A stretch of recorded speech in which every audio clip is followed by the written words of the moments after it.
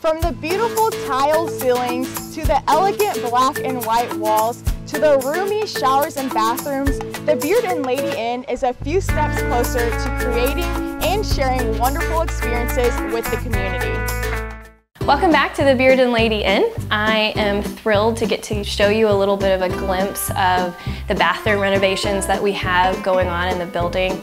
Definitely one of the other bigger challenges that we faced, considering we only had 4 rooms that were designated as bathrooms when we bought the building, and had done a lot of deliberation on if we were going to have individual bathrooms for each bedroom, or if we would try to utilize the 4 bathrooms that we currently had. And that's the route we decided to take.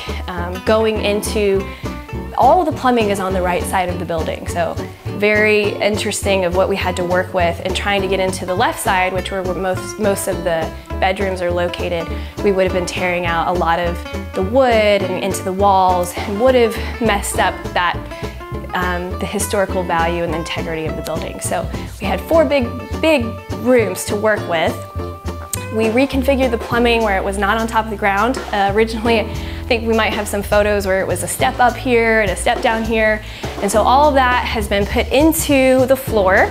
And we have built 3 showers in this room. There's 3 toilets on the other side, and another 3 showers, another 3 toilets, and then we have 1 master suite bathroom that we're really excited about for a honeymoon suite. So there is 1 room that you can rent and would have a full master suite with a clawfoot tub and a shower as well.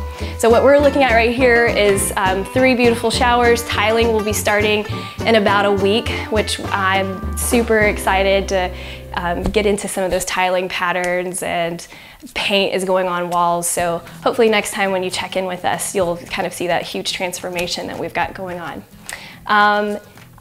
We're gonna move on to another room where I'll show you what we've got going with the historic wood windows that are being replaced. So there are over 40 windows in the building. All of them have to be wood, and all of them have to be double hung as they had been originally. And so that has been an exciting thing for me, because I really love what the windows bring to the value of this building, and some of their purposes, that a lot of that has been lost since we have, modern AC now. Let's go talk about that.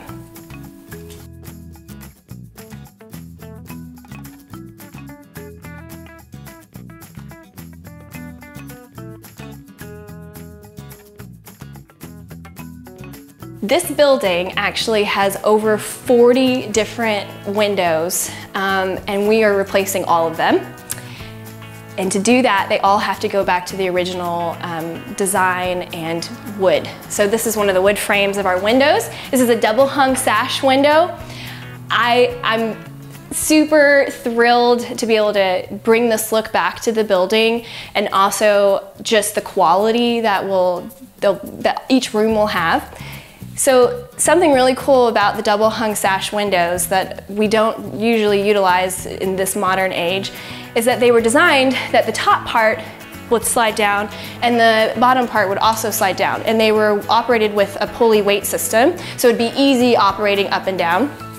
And in the springtime and the fall time, when things would get a little bit warmer, people would lower the window at the top part about this much, and then also from here would raise it up. What that would do was create a wind circulation cycle, and then from there would be a transom window, which is the window above a doorway. I'll point that out in a second. And that would create an entire circulation through the whole building to give a breeze and a cool airflow through the building. And that's how they operated without HVAC for, obviously years and years and years. I've actually stayed in the building when we first got here through the springtime, and that's exactly what I did with the windows, was raise that top part and the lower part and open the transom, and had the same effect. So it's still going today, that simple technology that kept people cool throughout history, which is really cool. So I'm really excited to be able to bring these wood windows back to our guest. So we're back down in the kitchen, and I am super excited to show you our new tin tile ceiling. It has that wow factor to it. I think I mentioned on one of our previous segments that we were just beginning to install, and I was getting really excited about it, but the whole thing's been complete, and I cannot wait to show you what we've got. Just wanted to say thank you so much for visiting us again and checking in on our progress here. I probably say it every single time, but I cannot wait till we get to welcome guests here in Chester and get to know everyone and really have a business that serves this community. Thank you so much.